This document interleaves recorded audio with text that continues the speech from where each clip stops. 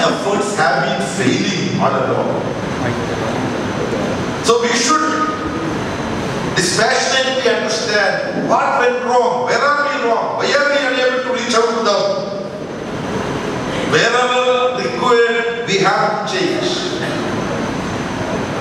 And we are able to change, and we are able to work out the chemistry of reaching out to all sections of society, then there can be a dramatic change, a significant change. The fact that today we don't have massive support among various sections of people does not mean that tomorrow or the day after tomorrow or the day after tomorrow we may not be able to reach out to massive sections of people. The Latin American experience is telling us this. The experience of Alexis Tsipras or various other developments in Germany. A province in Germany is with the leftist forces now. Padomas, a new leftist group emerging in Spain. According to many reports, Spain is moving towards the experience of Greece. There is no reason in a country like India, the leftist forces cannot emerge as an alternative. Here I would recall a fact. With just 31% vote, now Narendra Modi has a majority on his own. But just 30 years ago, in 1984, what was Bharatiya Janata Party? Can you recall? Can anybody help me? Yeah, you know. In 1984, BJP had just 2 seats, and what is the percentage of vote? Now, PSP doesn't have even a single seat, but in Uttar Pradesh they have 20% vote. So some parties, without having too many seats, they can have a substantial voting share. But what was BJP's voting share in 1984? 7.89.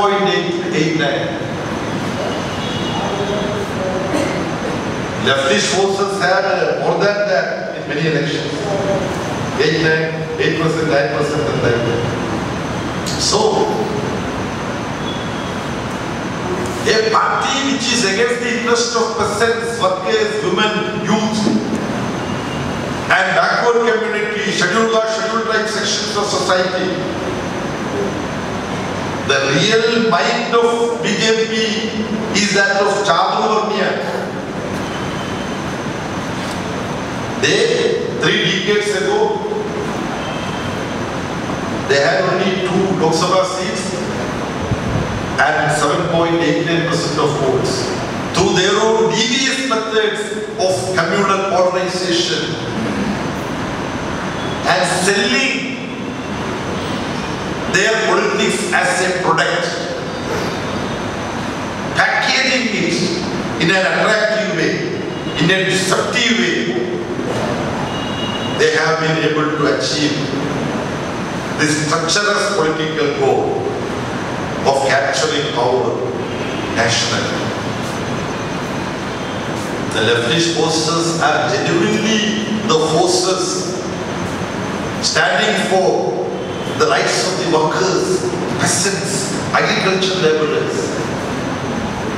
The huge majority of Indian population. But in a way, we, the leftist forces, are concealing our real color and commitment to the sections of people who should have known this. Workers, peasants, and agricultural laborers.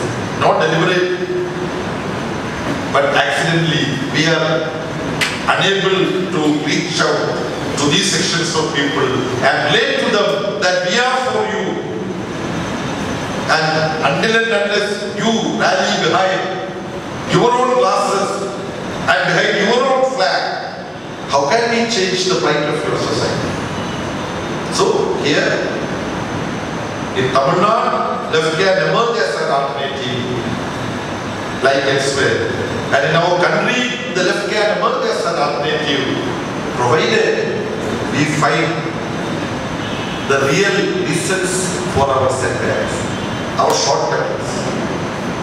And once we are able to self-critically correct our mistakes and our own aberrations, then I don't think any force can stop the emergence of the left forces as the alternative in Indian politics. Congress and BJP are two different sides of the same coin. Congress is undemocratic. Their authoritarianism they have shown during emergency. They are anti-people, anti-working class, anti-peasant, which Congress rulers have shown through the economic policies they pursued. Now, few months of Narendra Modi has shown that the pro-rich economic policies which Congress pursued, Manmohan Singh pursued, Narendra Modi is capable of implementing the same anti-people economic policies more virulently.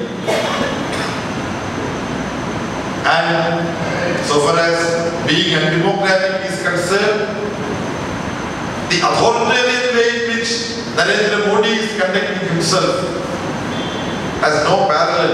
Only Mrs. Gandhi during emergency behaved in a similar manner.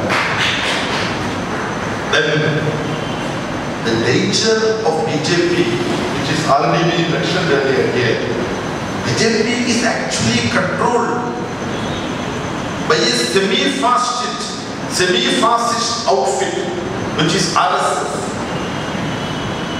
This is a semi-military outfit also. It's very dangerous. And their agenda, due to the danger of more time being required to explain all those things, I don't go there, but we should remember that. So the danger that Narendra Modi poses is far more grave and indescribable because of the variety of reasons. So today, when we continue our struggle to strengthen the left forces and develop the left forces as an independent political force, we should have sufficient strength in parliamentary politics as well as in working class peasant struggles and their capacity to intervene in national politics. Side by side, we have to devote our time and energy also to develop a broad platform to fight the communal semi-fascist danger being posed by RSS, Sanghamariva and the like. And this responsibility we can address only by linking up such political struggles in defense of secularism and democracy with the fight against economic policies which permit maximization of profit for capital. These struggles have to be linked together. Narendra Modi government poses a three-dimensional threat to Indian society. Economic policy, anti-people, anti-working class, anti-peasant, pro-rich, pro-multinational. Then communal division of society, which is very dangerous. It has another dimension. When BJP is communalizing society, they are doing that, linking it with nationalism.